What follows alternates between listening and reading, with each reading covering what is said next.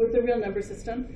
We're taking notes on this, quite honestly, because your future self won't remember it. We are always taking notes for your future self, so that you have a resource to go back and look to. The real number system is not something you're going to be expected to know. It's something that will be referenced occasionally, and it's good for you to just have this information in a place where you can go find it. We're going to start at the center. This isn't exactly like a Venn diagram like you started off with, because they're not joining circles. The inside here is inside of all the other sets, as we saw yesterday when we used the physical model. These are nicknamed the counting numbers, but the smallest set is actually called the natural numbers. I think of them with the nickname I first heard of counting numbers because, like little kids, they start with the number 1.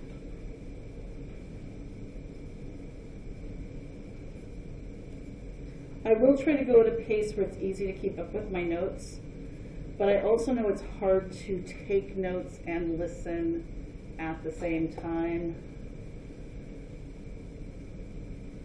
Let's put some examples of what this is in here. The smallest number in the natural numbers is 1, 2, 3, 4, and it goes on and on and on. But the smallest number in this set is 1. If you're in an awkward place to take notes from where you are, please feel free to turn your desk, turn your chair, all of it if you need to. Does anybody remember what our second set was called? Almost. Whole numbers. Whole numbers is our next biggest set, and it is just barely bigger than the natural numbers. It is defined as the natural numbers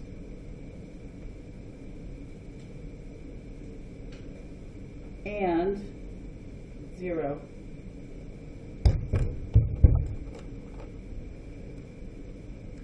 So the smallest number in this set is 0, 1, 2, etc., etc.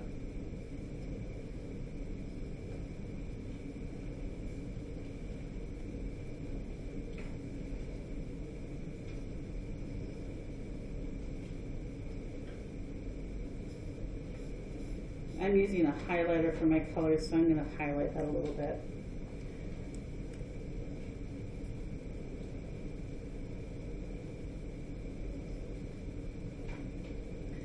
Now we come to the set that I was just given the name for. I want you at this point to picture a number line. The natural numbers includes everything bigger than 1. The whole numbers includes all of those same numbers plus 0. Integers now includes the opposites. And the definition of this is whole numbers and their opposites. And the only number in this set that doesn't have an opposite is 0. 0 is like the center point that they go off from. I'm going to draw a quick coordinate plane here.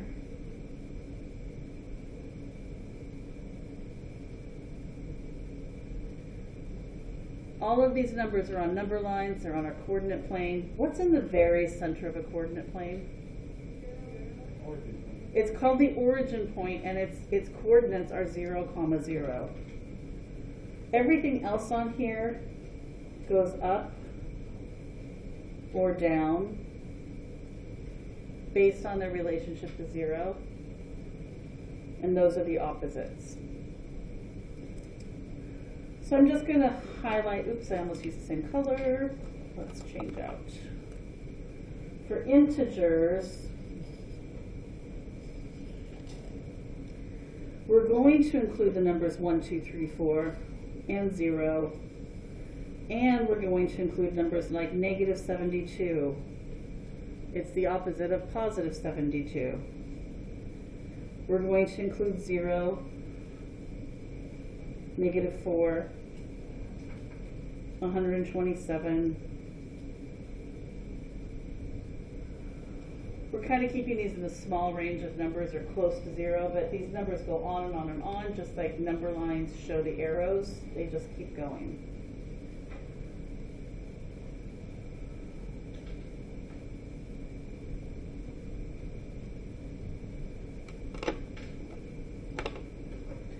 Our biggest set of numbers that includes all of those other things are the rational numbers. Oops, off my screen there. Let me zoom out a little bit.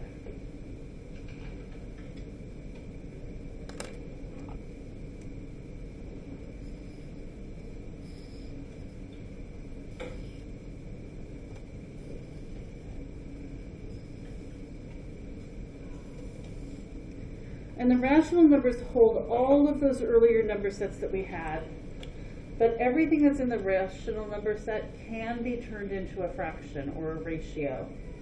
So even though we have the number 3, let me use my highlighter. The number 3 is in all of these sets. It is a rational number, it is an integer, it is a whole number, and it is a natural number. Why is the number 3 also a rational number? Because I can make it over 1. Because all whole numbers are over an invisible 1, they are also a rational number. Who's ever heard a phrase of 3 to 1? I have 3 cups of sugar to 1 cup of juice. That would be very, very sweet lemonade or something, wouldn't it? That's a bad example. Rational numbers also include negatives. Could be negative decimals, anything that could be turned into a ratio. So picture those fractions.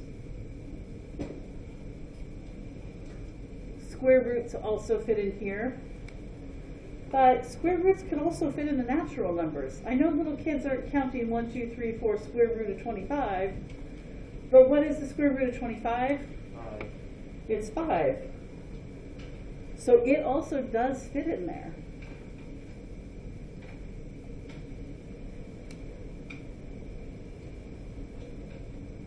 Oops, I wrote the square root of 5, and I meant 25. Oops, bad notes. Okay, on the other side, who remembers what was in my other box that was completely separate in a different shape completely? Yeah, irrational numbers.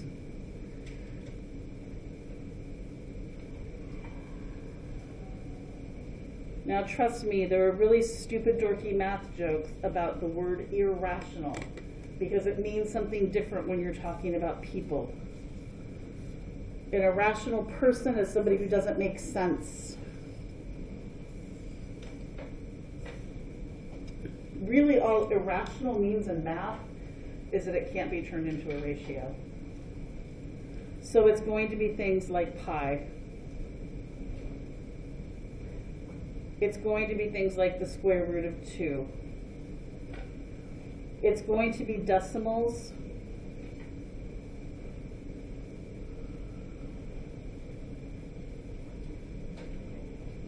That cannot be turned into a fraction because they have a repeating pattern that goes on and on and on and on and on.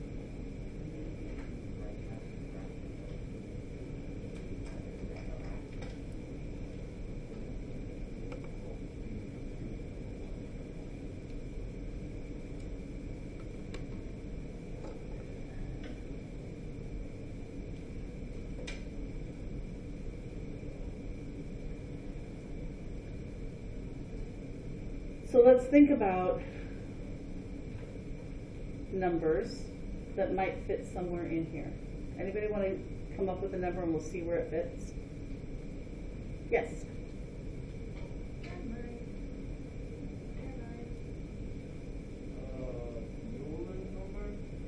Roman numbers?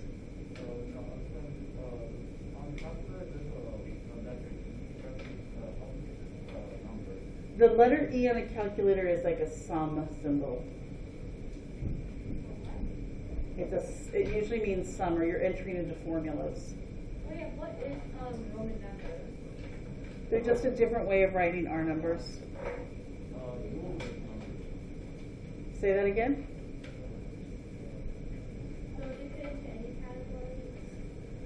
I'm actually just thinking, like, let's use the number 13. How many of you are 13 years old? Okay? That was something that some groups found in common, was their age. Not everyone, because some of us just had a birthday. Where would the number 13 fit here? The natural number. It is a natural number. If the kids are keeping counting, or if you look at a number line, starting at 1, you would get to 13, wouldn't you? That means it's a natural number and a whole number and how is 13 rational? It would be 13 over 1. What's another number that you know? The square root of 10. Square root of 10. Where would the square root of 10 fit in this? Rational. Irrational. Why? Because it's a really long decimal. It would be a really long decimal. The square roots are really, as we talked about earlier, the opposites of exponents, right? They're leftovers. So I'm going to pull this off real quick. If I did 1 squared, I get 1. 2 squared, I get 4. Oops, sorry. Oh yeah, where do exponents go? 3 squared, great question, 9. 4 squared, 16. 5 squared equals 25, and I could keep going, right? 6 squared is 36, right? That means that the square root of 1 is 1. The square root of 4 is 2. The square root of 9 is 3. 4.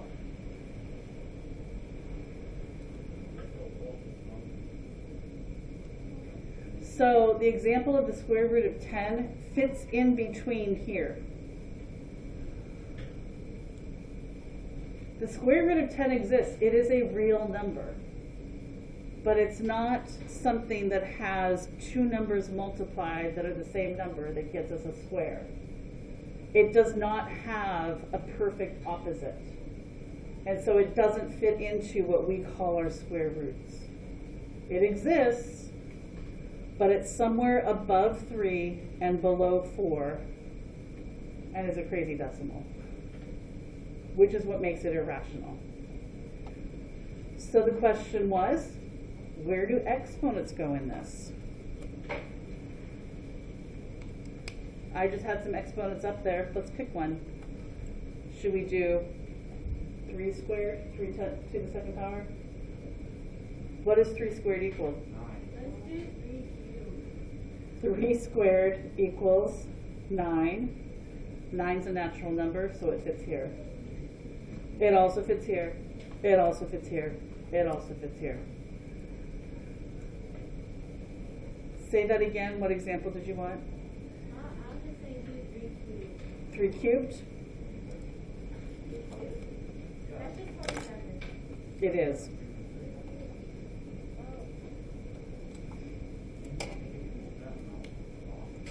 So 3 cubed, oops, and I still put squared because I've been writing it, is 3 times 3 times 3. What's the first 3 times 3? 9 plus 47.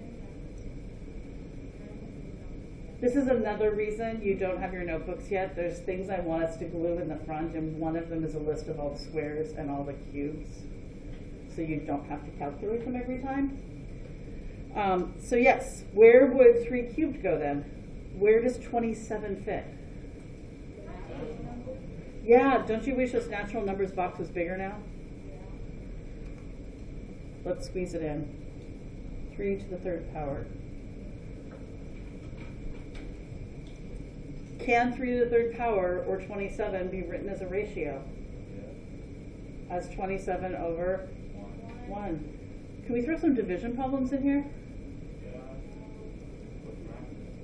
No. I mean, yeah, fractions. Fractions are division. Let's try 12 divided by 6. I put it there because I'm writing it as a ratio, but could it go anywhere else? Where else could it go? It can go counting. Yeah, and I'm going to do this in a color-coded way because I'm running out of room in my little tiny space. But it is also a natural number and a whole number and an integer. Is it starting to make more sense now than it did yesterday? Are we ready to try to go back to our Desmos and see if our card sort is right now that we have notes to reference? Let's try that. Okay, I'm going to stop the recording.